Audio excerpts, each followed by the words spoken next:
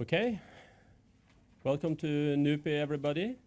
Good morning, Madam Minister. Very pleased to see you, ladies and gentlemen. This was an unexpected and very good turnout so early in the morning. I'm glad you chose to come to listen to a very exciting topic at NUPI instead of enjoying the summer day outside. My name is Osman Velsin. I'm the Communications Director at NUPI and will be the chair for this session. Today's seminar we have called Fisheries Resource Management in Tomorrow's Indonesia. And this is a very important and interesting topic. In my view, Indonesia has received less attention than it deserves in Norway. Indonesia is a very large, very populated country with an enormous coastline. We like to think that Norway has a very big coastline as well, but it's nothing compared to Indonesia. Fisheries plays a very important role in Indonesia. The ocean is what binds Indonesia together. And that's true for Norway as well. And in this respect, Norway and Indonesia has strengthened its cooperation over the last few years. We have a bilateral relationship that's getting stronger. Norwegians are discovering that Indonesia is a very important market, a very important country, and centrally located in Asia. And we have collaboration on many different areas, not the least in fisheries, in forest preservation, and many other areas as well. Just a few words about the topic of today.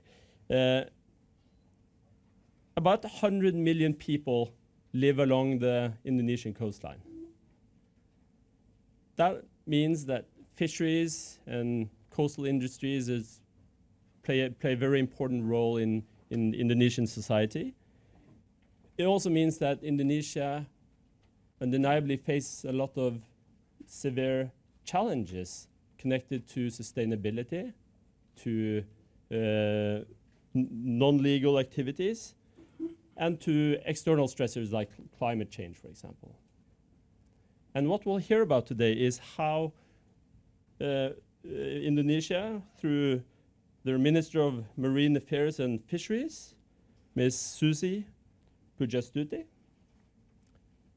addresses these challenges, and how they have, through a policy based on three main pillars: sovereignty, sustainability, and prosperity,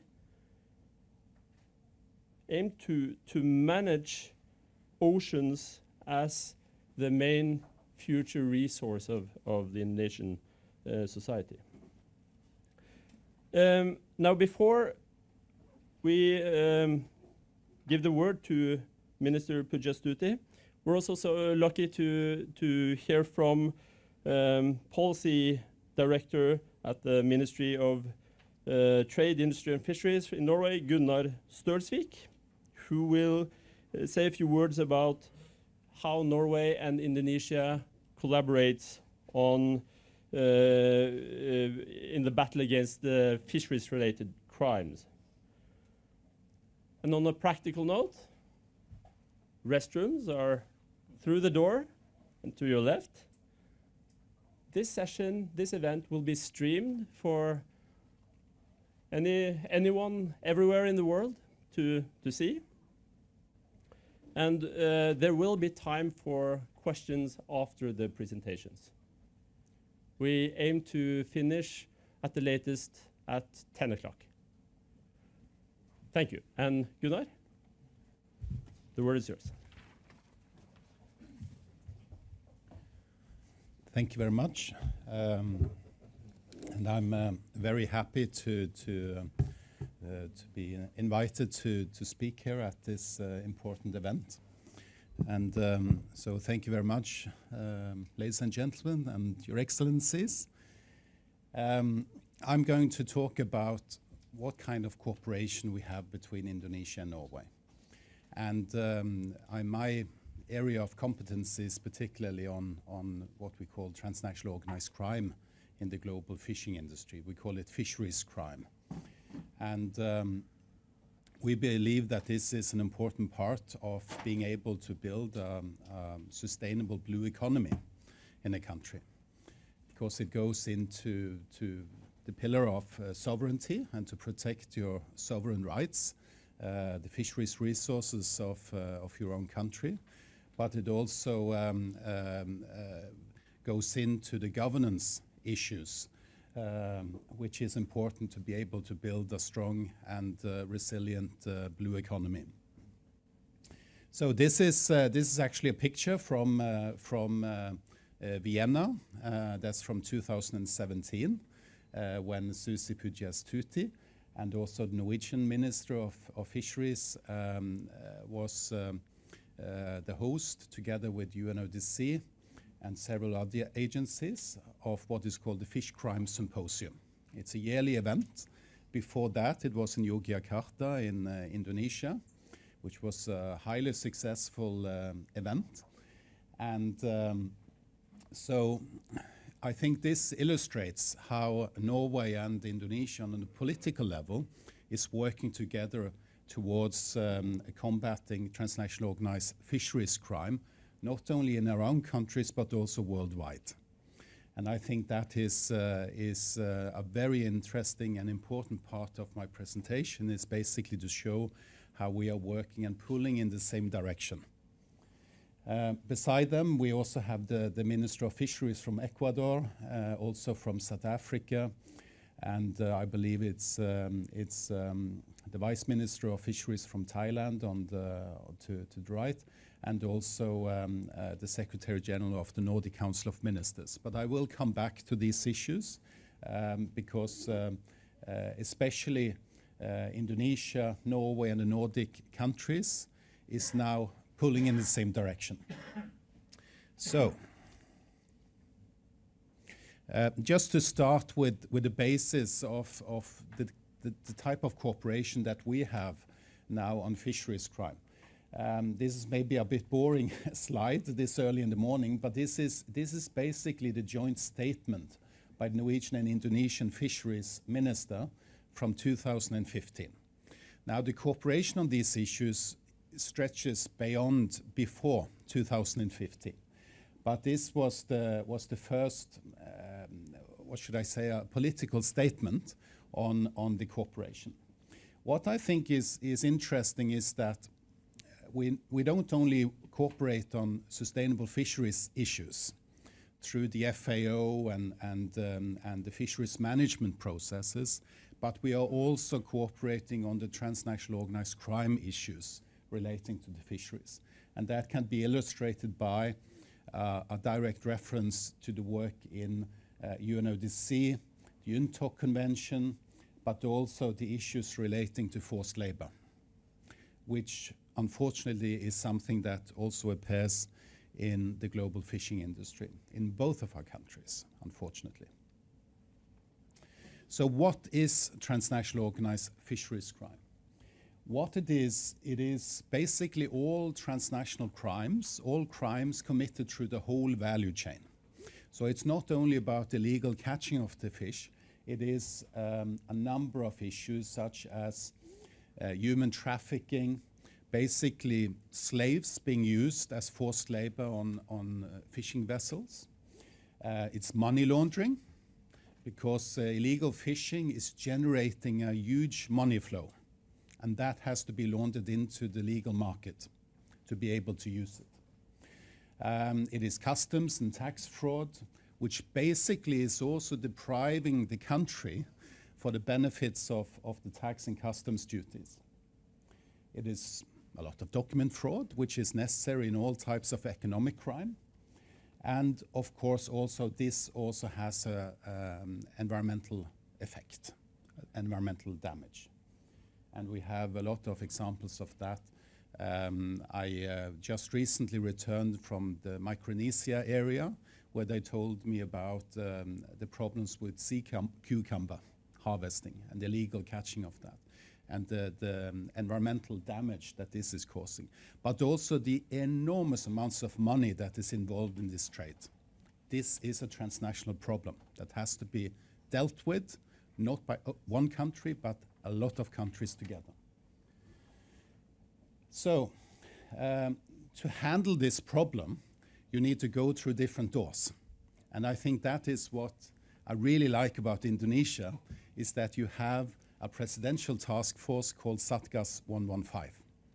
And you introduced the term multiple door approach. So in the middle of, through all these doors, you have the problem which is transnational organized crime. And you can go through the tax door, through the fisheries door, through the human trafficking door, but you come to the same problem, which is that there is transnational organized crime involved into this global business. And this is also something that we have in common with Indonesia. Myself is the head of a similar group in Norway, and we basically have sister organizations, one in Norway and one in Indonesia, and we work together. And we have seen that we work on actual cases, help each other with tracking information, analysis, and so on, but also on workshops in Indonesia and in Norway. So I'm really happy about how we are supporting each other to working on these issues. So this is basically how we look at this. Now, just a few pictures from some of our activities. This was, and you see it's a group of very enthusiastic people. This was a tax and economic crime workshop that was held in Jakarta, I believe 2 years ago. Myself was attending, but also from the Norwegian tax authorities was attending, and also many participants from the Indonesian tax, customs, marine police, I believe, and also from the fisheries authorities in Indonesia. So this is one of the activities, and what we basically do is that we cooperate through all the different agencies that are relevant through the whole value chain. So it's not enough to just cooperate with the fisheries authorities, because the problem is so complex, as transnational organized crime is, that you need to cooperate with all the agencies through the whole value chain. And that is why tax authorities are extremely important, because this is all about money. It's not, people are not fishing illegally because they love to fish. It's because they love money. That's the reality. This is another workshop. This is judges from the different provinces of Indonesia. That's just before Christmas. And I was invited to tell about how we view these issues. And I believe we had a really good and in-depth discussion about these issues, which I think was really good.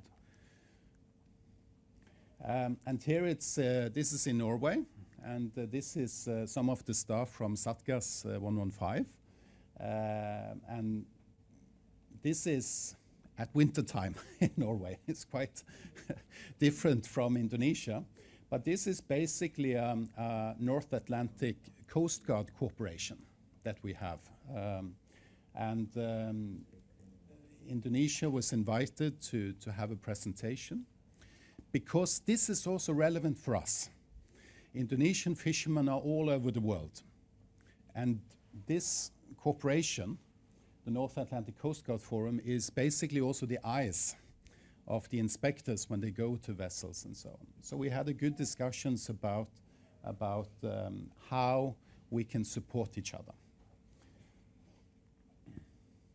So what I would say is that we have actually now a quite long-standing cooperation between Norway and Indonesia.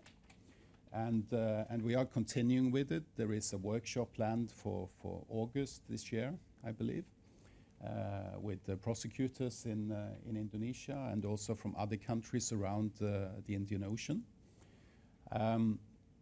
But we also have cooperation on a policy level, and I think that is also very important, because it's not enough that only Norway and Indonesia is pulling in the same direction. We need more countries to pull in the same direction. Because if we are going to handle transnational organized crime, whether it's in the fishing industry or somewhere else, you need international cooperation. So, I believe, one of the successes that we have here from Norway, but I believe that also the cooperation with Indonesia is a very, very important part of this, is what we managed last year. It was an initiative by the Norwegian Minister of Fisheries through the Nordic Council of Ministers. So we basically got all the Nordic countries on board. It's Denmark, Sweden, Finland, Iceland, I've forgotten Åland, a small group of islands in the autonomous area, Faroe Islands, Greenland, important countries in a fisheries context. They are now pulling in the same direction, and issued this statement, which is basically laying down a common understanding of what kind of challenges we have, both regionally, but also the challenges that we have internationally, and the need for cooperation, international cooperation, not only regionally, but a truly global cooperation to be able to deal with these issues. I recommend to you to download the statement, which is available on the website of the Nordic Council. And a part of the operationalization of this statement was also that the Nordic Council got on board, together with Norway and Indonesia, to arrange the Fish Crime Symposium in Vienna, in the UN complex in Vienna last year, in partnership with the United Nations Office on Drugs and Crime. And this is, of course, illustrated for those Norwegians here. Recognize this person, which is the former health minister of Norway, the one that invented the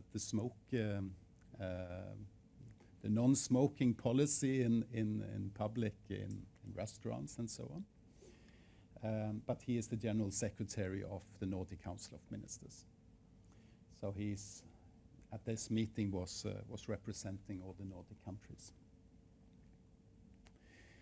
But, and this symposium, I believe, is an important part of the policy building. This is from the website of this year's symposium. And Erna Solberg, our Prime Minister, she have a quote. And basically what she's saying is that we have seen the rise of a global movement against transnational organized crime in the fishing industry, with more and more states supporting the cause. And I think that summarizes what is the goal of this event from we started, because we need more countries on board, and we need high-level commitment, and to understand that this is an important component also to be able to reach the SDG goals. Not only goal 14, which is about life underwater, but it stretches more far than that, also on organized crime issues, on poverty, and building a sustainable economy. All of it's a cross-cutting issue for those countries that are dependent and have rich natural resources. Just as an example, I was in Palau just a few weeks ago. This small country with 17,000 people have an economical zone as big as France. It's enormous. They have enormous resources.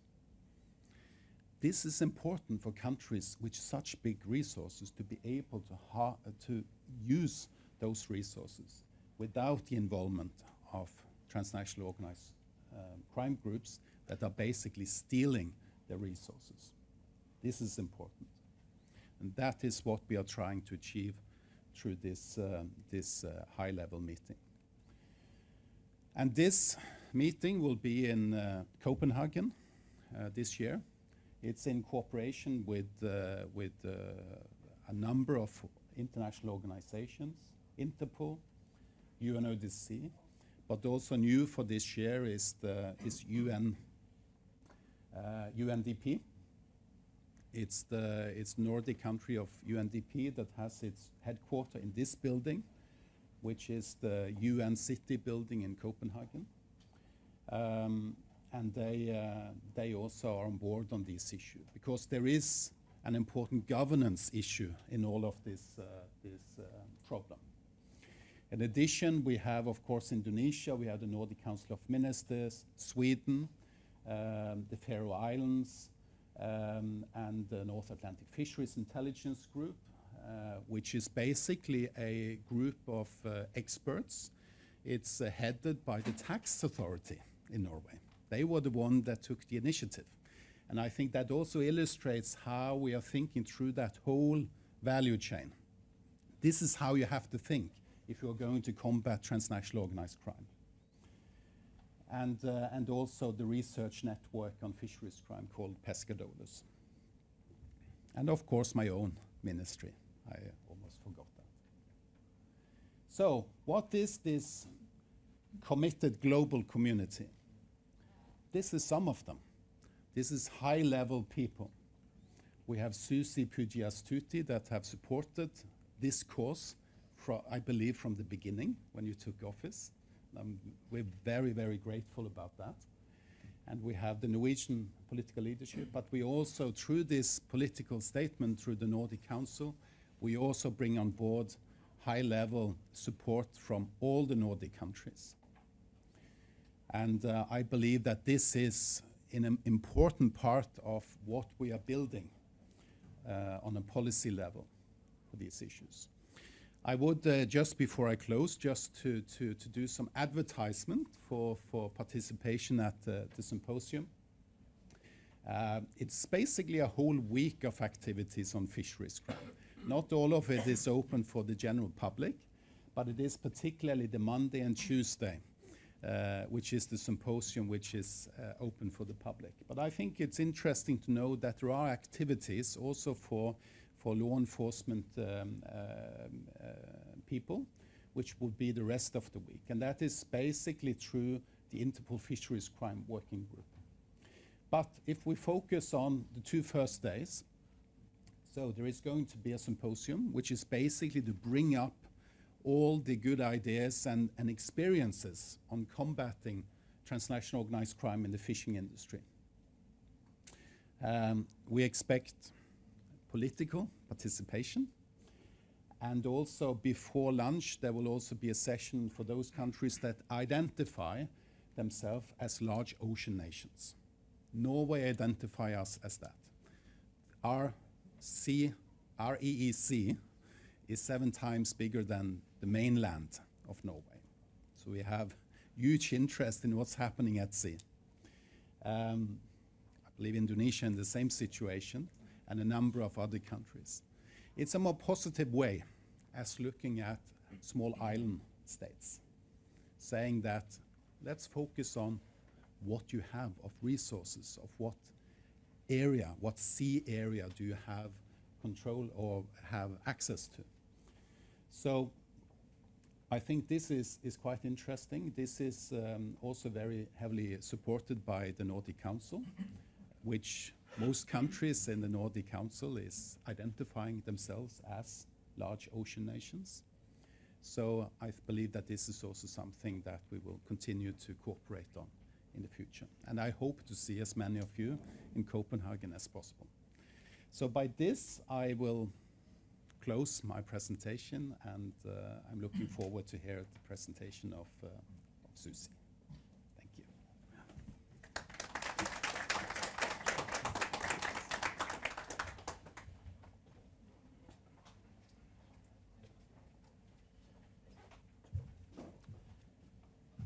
Thank you so much, Gunnar. And with no further ado, for preparing your PowerPoint, Madam Minister, I'll give you the word.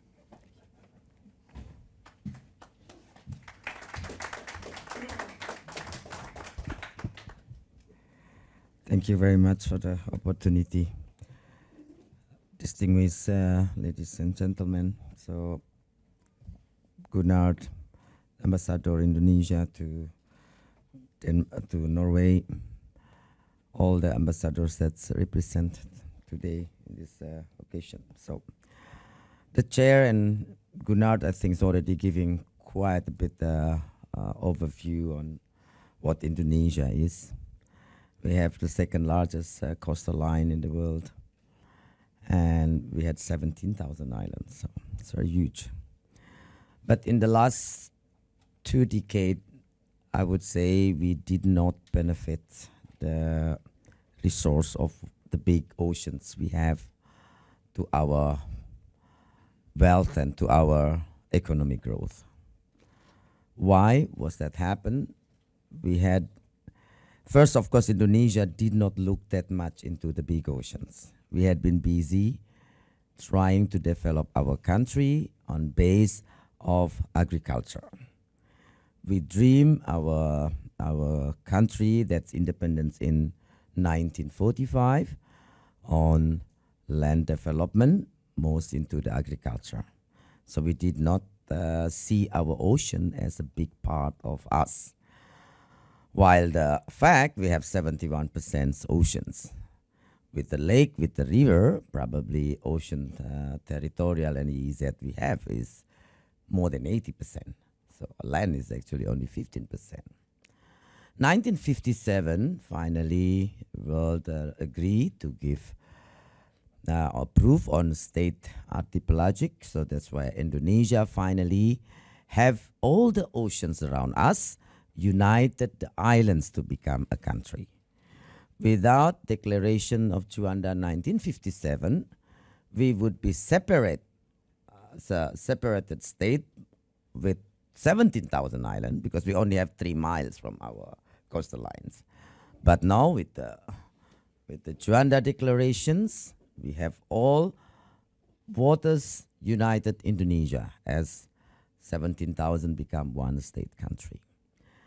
So my work start was October 2014, where the new president of Indonesia at that time, Bapak Joko Widodo, give the new visions that Indonesia should become the maritime axis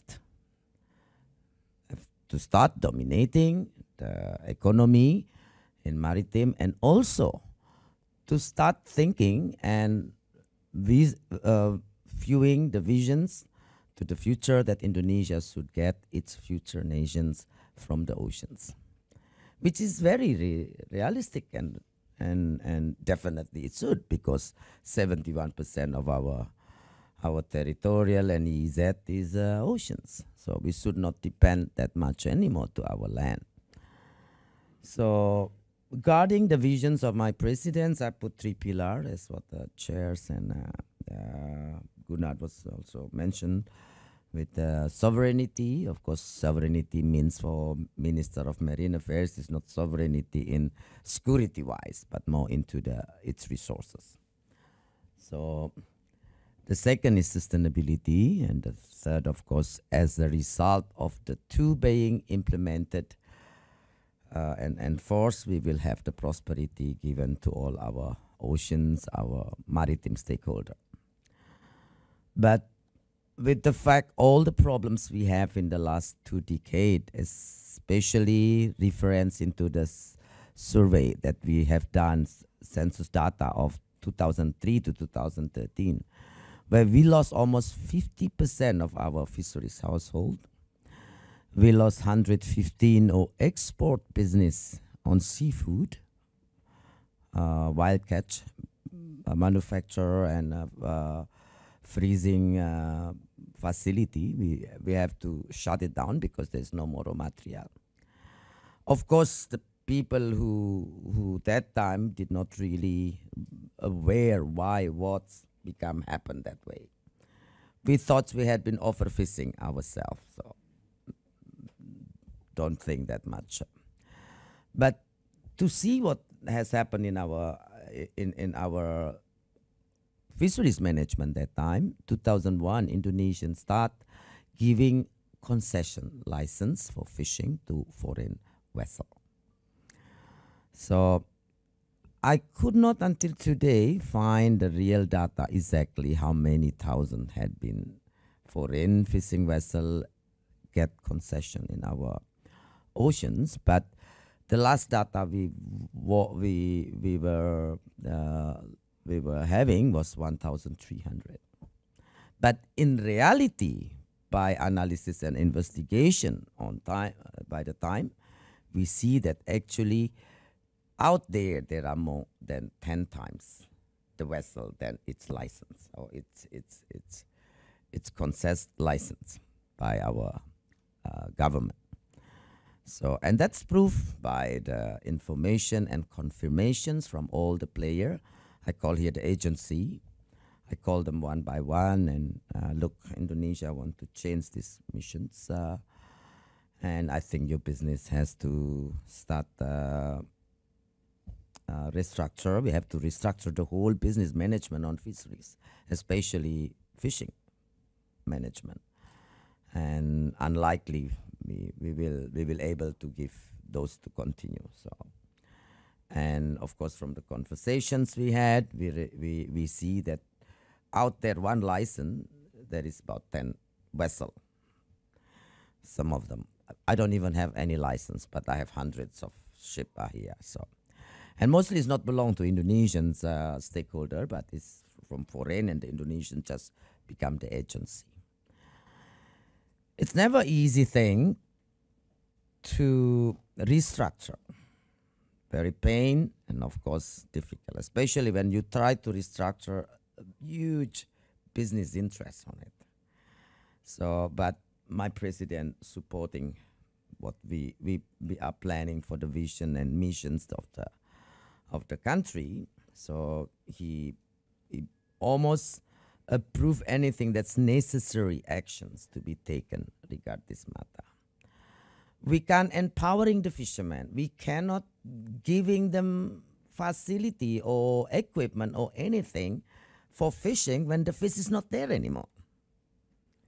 We can have a lot of budget for empowering, but when there is no resource, what you would do? The blue ocean is just the blue oceans, water only, nothing in it. And the resource has been depleted, as what I mentioned, 2003 to 2013, we lost the fisheries household, almost 50%, the business, billions of dollars gone. And then on the same time, we start moving into aquaculture, which was good. But the unsustainable management into aquaculture is also impact into the environment disaster.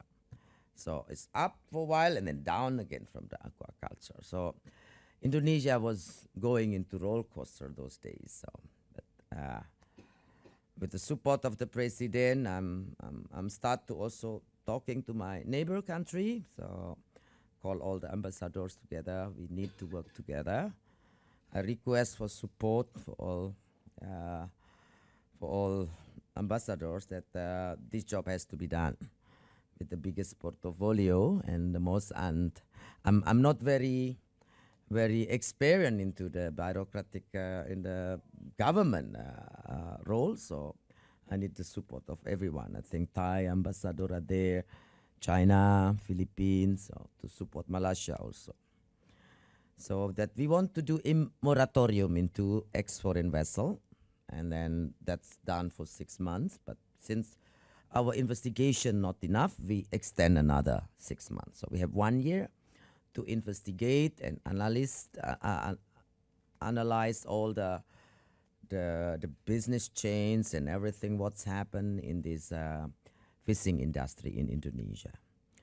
And we also ban on transshipment for our territorial and EEZ. So within Indonesia water, you can't do transshipment anymore. What you can still do is from the catching area to the port, transship to the other boat to carry for process, that's okay. But transship, especially to foreign vessel, is not allowed anymore.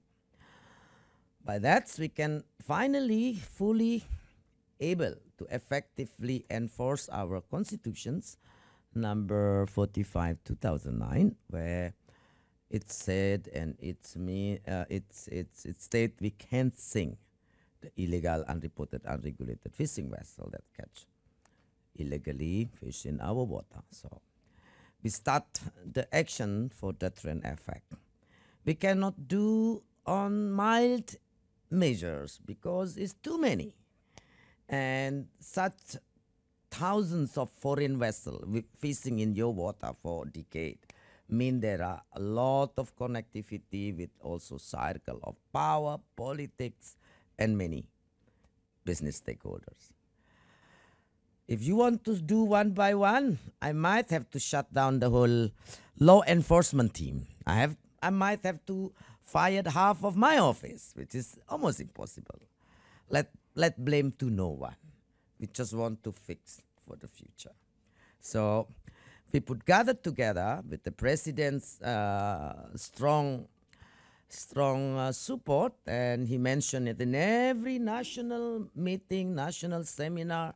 We want this to be done, to continue and to be able to implement and to effectively run the program towards Indonesia as maritime axis and towards Indonesia to be able to have its future from its natural resources in the ocean. So it just take the ownership. So in the last 3 years, the theme of sinking vessel is become a national how you call it, euphoria or whatever. So in one hand, it's a kind of a bully in the media, social, but it's also a good thing to wake up everybody. Hey, you don't do this, she's gonna sink you. You're gonna do this, it's something. But actually it's a very serious work that we are doing, and its result with the deterrent effort action we had is economy is start moving. The research analysis we had with Santa Barbara University 2016, an example, we have the increase of biomass, incredible. And that's also proven by the stock of our fish that's increased incredibly every year. And the last 2016 is already 12.5 million tons. And we knew from several studies, many parts of the world, the biomass is decreased 3 times faster than it should. And we are learning that our ocean is much more nutrients, much more rich, much more, and it's bringing the possibility of business.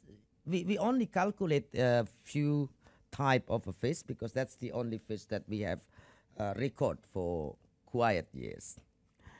And that's reflect into our stock that we calculate in all our regional the increase of the MSY. This is the stock that is able to be harvested sustainably.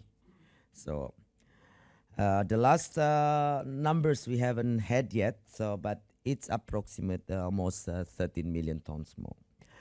In the same time, the stock up, our export is also increased. But the most, for us, we feel very good is that all done by local, by Indonesian fishing vessel only. So the growth is only for Indonesian fishing vessel.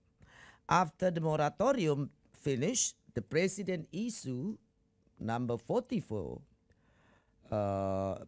regulations, which is putting foreign fishing vessel, basically fishing industry, into negative list on foreign investment. But on the same time, we substitute foreign can invest 100% in processing plant, where before they only can invest minority. So we give stake 100%. If you want to buy, process your product, we will give you 100% ownership. But for fishing, we stop it, and we only allowed Indonesian investment, Indonesian vessel, Indonesian fishermen. And yes, numbers are coming up more convincing. The purchase power index from our fishermen, which is stuck in 104, 102 before, now is into 110. In several areas, even 111, 112. But in average, national is 109, 110. Increase almost 10%. And the second, the competitiveness of business in fisheries, if you see before the lines, also increased for almost 20%. And that's reflecting into reality now. The fishermen catch the fish more and closer and bigger size. So they don't catch that far away anymore. Just an example, these pictures of Cayman, they find skipjack within lagoon area. It's very rare. For 20 years, they never see that. They never see tuna, 20 kg, 30 kg. No, small fishermen with 2-meter boat, they get 90 kilogram yellowfin tuna. And that's enough $750 for a day living, which is very much a lot of money for Indonesia on such a remote area. So, and that's increasing our export almost 5 to 10% every year, gradually. And it's all done by local resources, by domestic resources, by domestic capacity, by domestic capability. And of course, the market is open. For the first time, after 3 years, we enforce this. We finally become #1 for balanced trade in Southeast Asia, which before also on the bottom. So you can see here the numbers. And also the last economy report of this year, we are, fisheries become the only commodity that's supporting the surplus into our balanced trade, where other commodity are deficit. Fisheries has become the only one that's surplus. And other than that, we also able to increase the consumptions of our Indonesians people. Before, they only eat average 36 kilogram. We continue campaign and the position into 46.49. While we also pressing our import down almost 70%. So the catch increase, the import down, the consumption increase, the export increase. I think those numbers are the one you just need on economic growth. While on the same time, also fisheries price become the only one who contribute into deflations. Where any other commodity inflate the economy, fisheries is the only one deflate. Why? Because the price domestically down. But with the global situation, economy, the dollar's up, export means good. So I hope this is not just accidentally, but it is because we are doing the right policy. And within 3 years, that number seems to be consistent. And I think that's what we had gained from our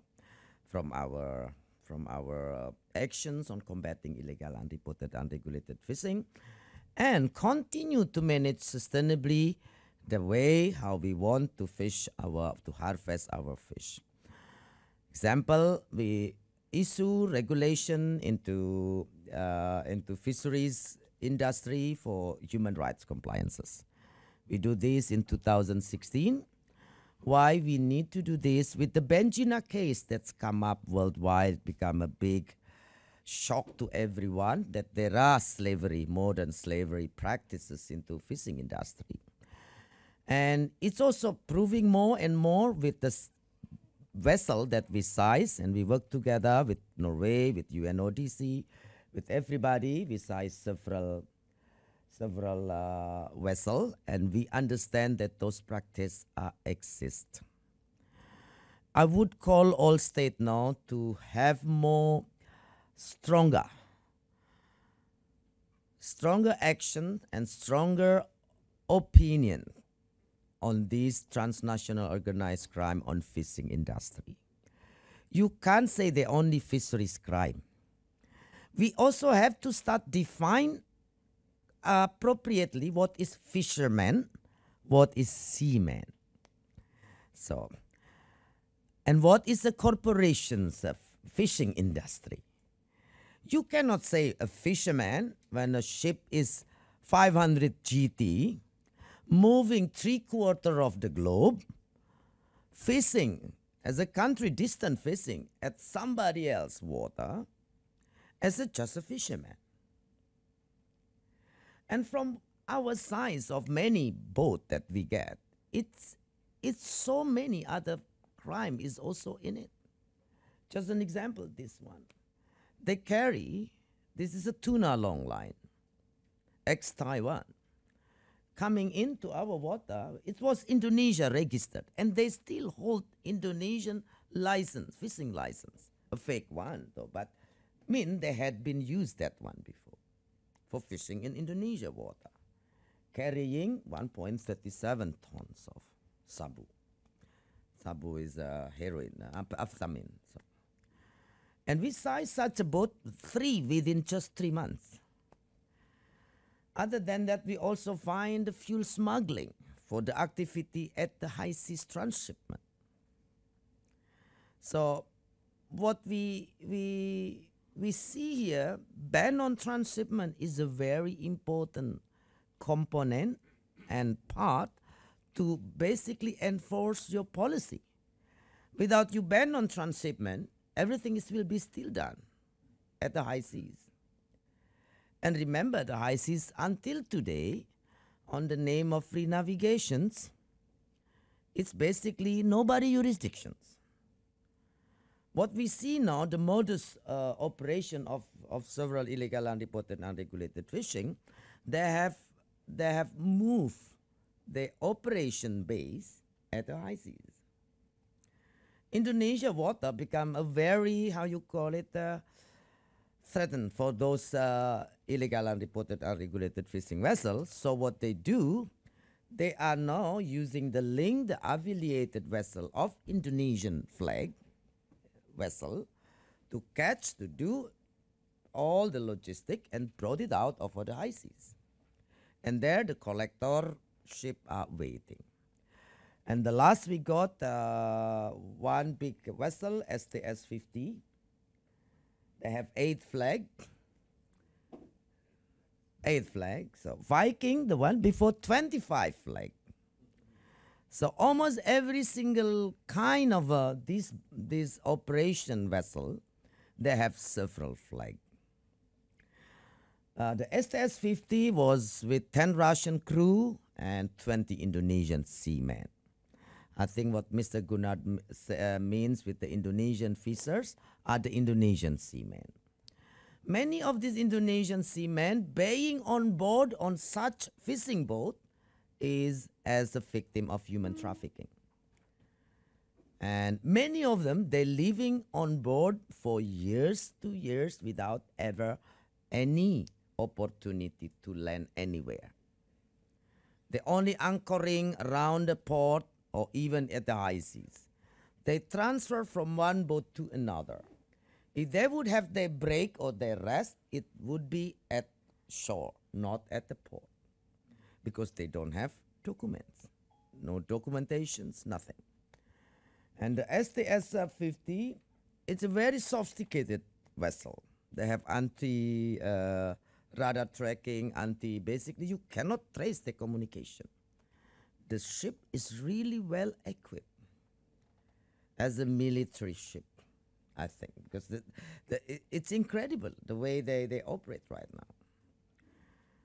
And we work together, of course, with the authority from Korea and Indonesia, because they had been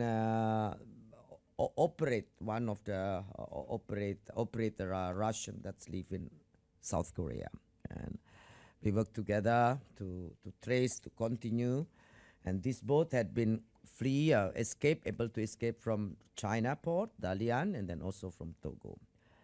So you see in this matter why Indonesia fights the illegal, unreported, unregulated fishing consistently. If you see the growth of the stock, 6.5 million tons to 12.5 million tons. The 6 million tons more stocks, that's your saving. If it's calculate $1, multiply $1 a kilo, that's a $6 billion. huge economy value. And I think it's necessary also for no international to come together, because many other countries, they don't have the capacity. They don't have the ability to patrolling, to control their water. An example, Palau, with 20,000 people and EEZ as big as France, maybe France to France. But the France in the whole France, I think they are number one for EEZ, so it's quite huge. And so far, they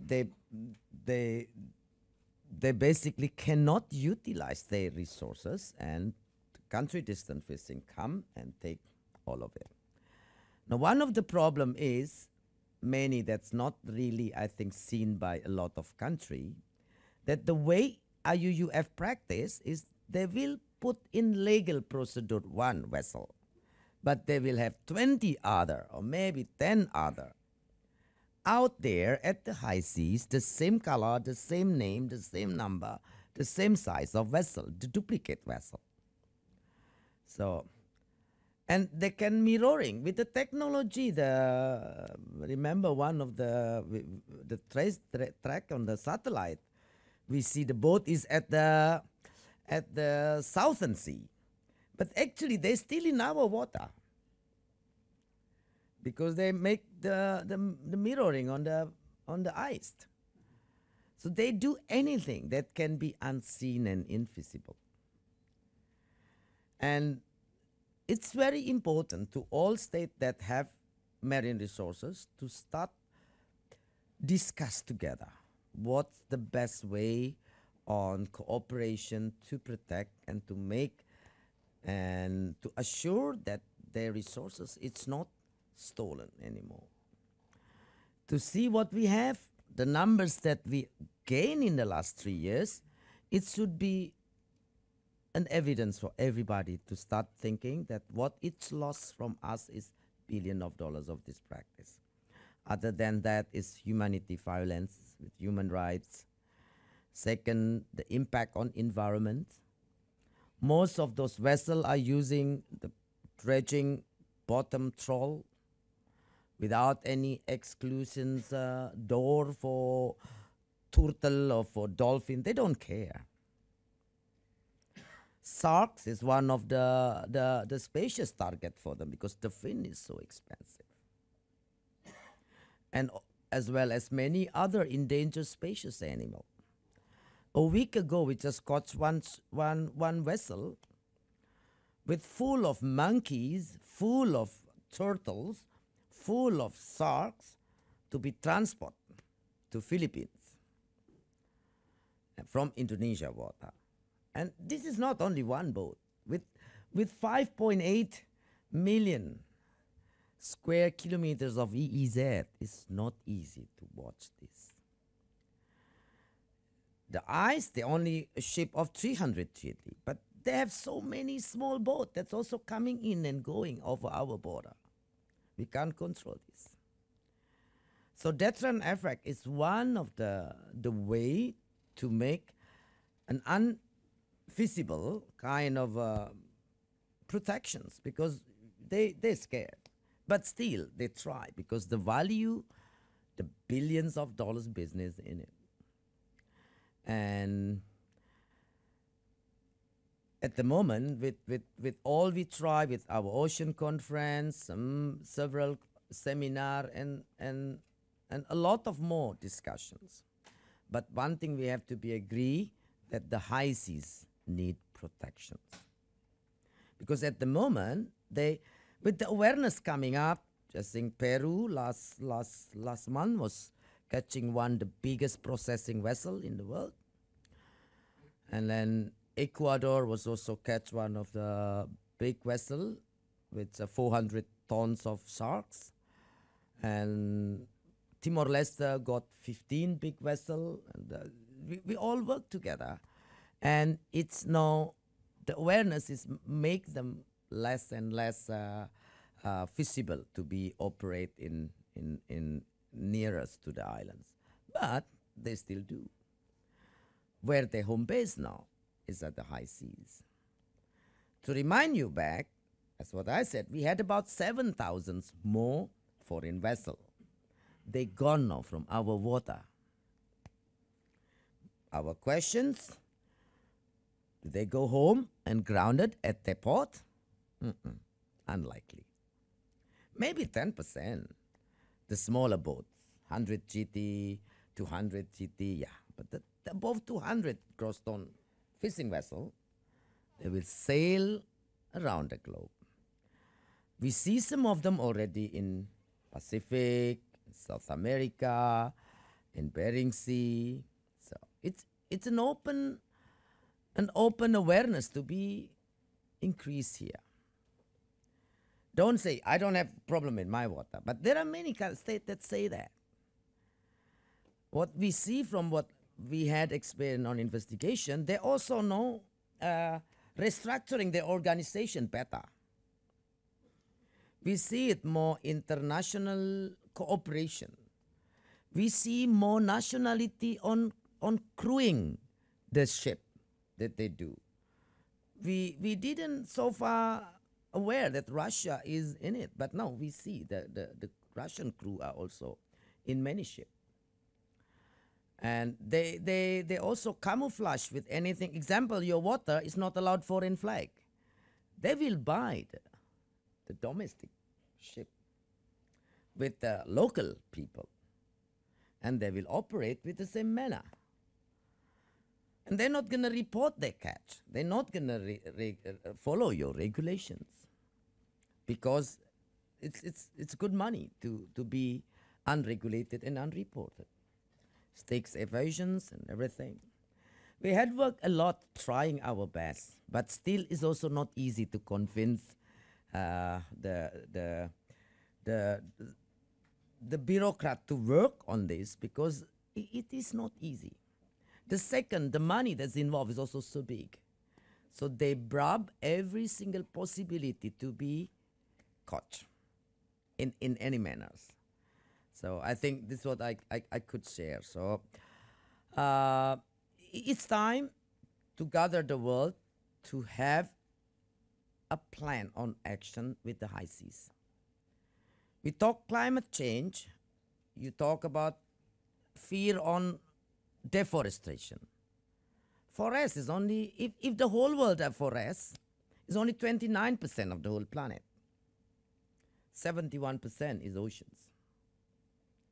So the threat in the ocean, if it is 10%, it's still bigger than the threat of the land. So you can't deny that ocean is an important component of climate change. And what happened at oceans right now is like a forest. Dark. Not everybody see it. You stricken the patrolling and the monitoring at your EEZ, they move to the high seas. Why? Because high seas is a free zone. It's kind of duty-free to do anything, any crimes. And we should not forget, high seas is 61% of that 71% of our planet. We should not allowing it to be uncontrolled and become the free zone. To start with, I will continue to promote the ocean rights. If us, a part of this world, have human rights, why don't we entitle oceans also a human right kind? So it's an ocean rights. By having its rights, everybody will be compliant and obliged to protect the oceans. The ocean is us. We need the oceans for the future, economy, and for also food security. The cheapest protein diet resource is oceans. Yes, Norway is one of the countries that you can learn how effective and profitable is aquaculture. But to go to the level of Norway, we have to learn and need a big investment. And in developed country like us who's still learning, sometimes the growth of the aquaculture is bring impact a lot to the environment. Especially in a tropic area, most of the coastal aquaculture, an example, will remove a lot of mangrove. So that's another threat to climate change. That's another threat of also seafood supply, because mangrove mostly are the nursery ground for the fish, for all the sea creatures. So to see this, it's ocean is very important thing for us. It's economy-wise, it's environment-wise, and also I think when those archipelagic states are living in poverty, they have to move. Then it's another migrant problems will come around the globe. And you don't want that to be happen. Political instability. Example, Indonesia could not live from its resources. We are 250 million. Poverty happened, economy bad. You don't want to have Indonesians immigrants, because numbers 10% is 25 million. Singapore, Korea will be flooded. So it's so important to support the strength, the stability of Indonesia to be in its regions, become one of the motor on trigger on economic growth, politically or economically. We are too big to fail. 250 million, and it's growing 2 to 3% every year still. So I think we are the biggest right now in Southeast Asia for populations. After India, for democratic country, I think we are number 3. So it's huge. We have to be able and live from our resources, especially oceans. And its neighbor has to respect this and support this. So with the cooperation so far we have with Nordic country, and I hope we also will get support from our neighboring country to work together. That's whatever business is interest, we need to start manage the oceans in sustainable manners. Because still the cheapest protein resource, farming cow, cattle, or pig, or whatever, it needs space. That's what we scream right now. We don't have space anymore. And water, also need for all those aquaculture. Reconstruction's nature is it's need very intense capital, very intense technology, and so in my point of view, ocean is very important as one of its natural resources to be kept sustained, to be kept productive for us. And if the productivity is not sustained, it also will threat to us. So thank you very much. I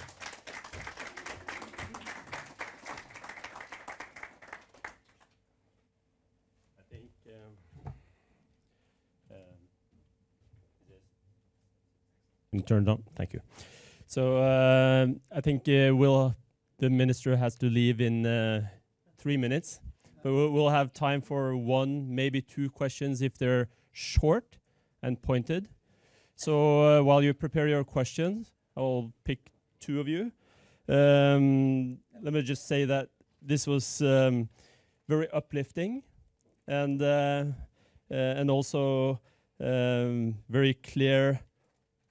You gave very clear evidence on the magnitude and gravity of this challenge, and it's very clear that this is a transnational issue. It has to be solved by international cooperation. It's also very impressive to hear what you have managed to do with policy reforms in Indonesia. So let me have 2 quick questions for you, Madam Minister. Let's start here. If you can stand up and say your name. Of course. I'm Valdemar Kutz, Ambassador of Chile. I wanted to congratulate you, Minister Susi, because you're a true ocean champion. I've known you from many our ocean conferences, and I've seen you in action, and what you showed us today is a proof of that. Indonesia will host the Our Ocean Conference this year in October. Norway will host it next year, also in October 2019. Will you focus again on IUU fishing? That's one question. Second question, what do you think about international treaties such as the Port State Measures Agreement or regional fisheries management organizations? And are you considering having such a large EEZ to have satellite applications in order to combat this flaw? Thank you. The answer direct? Okay. Okay, so the satellite we are using right now is we have our own satellite tracking, but we also work together with Global Fishing Watch.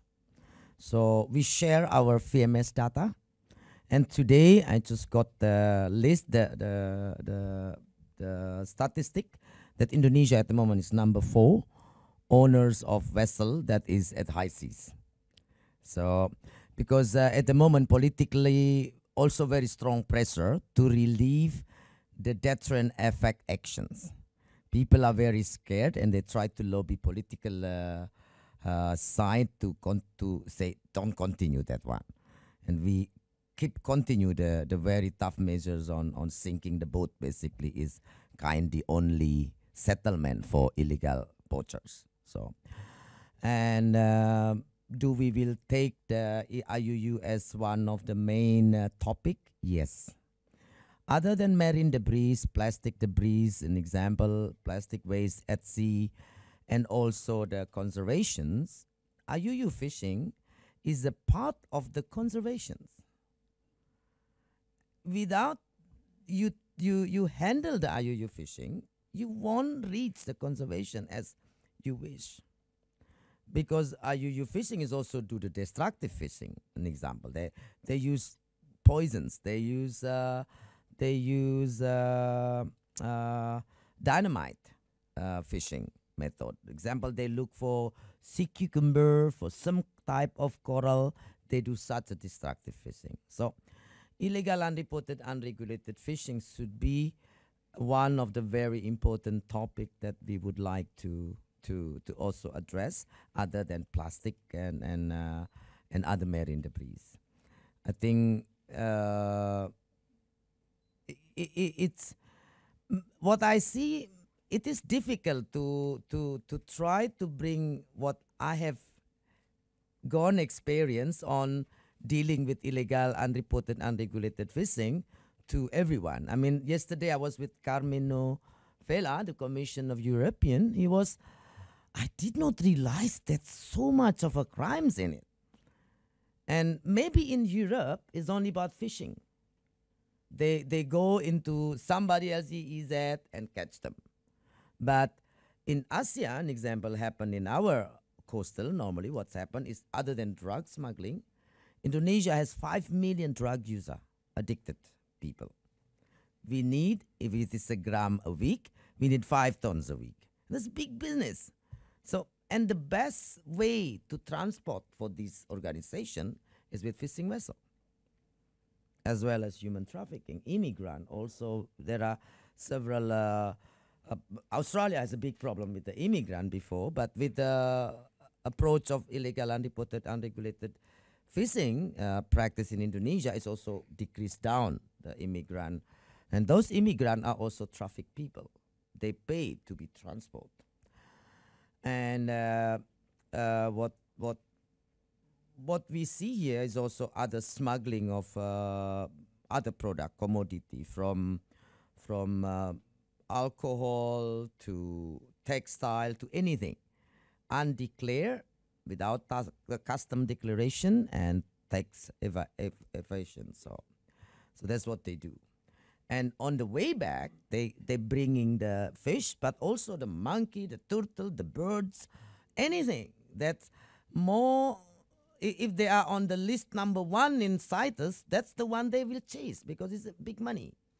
So maybe from Africa is ivory and many other animals. In Indonesia is birds, crocodile, turtle, dolphin. That's become another commodity, live or dead, they are trading. So it is very important, I think, to address. I knew a lot of country did not interested to the topic of IUUF, but I think Chile, Ecuador, us, Pacific country, Africa, also the one that's strong want this topic to be in it, because without that, there's no meaning the conservation. What you conserve, there's nothing anymore left.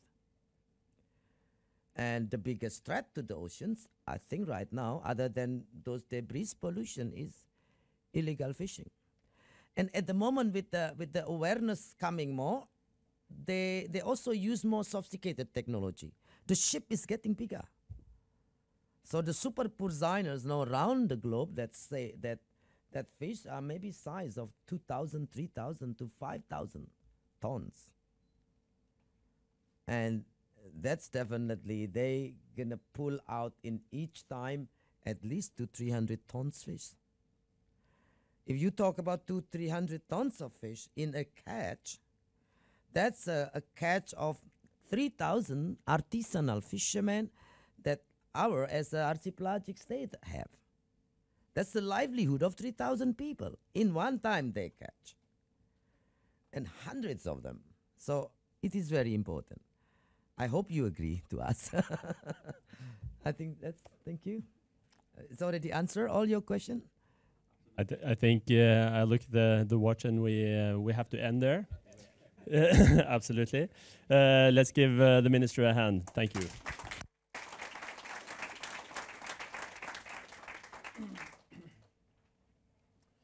So thank you.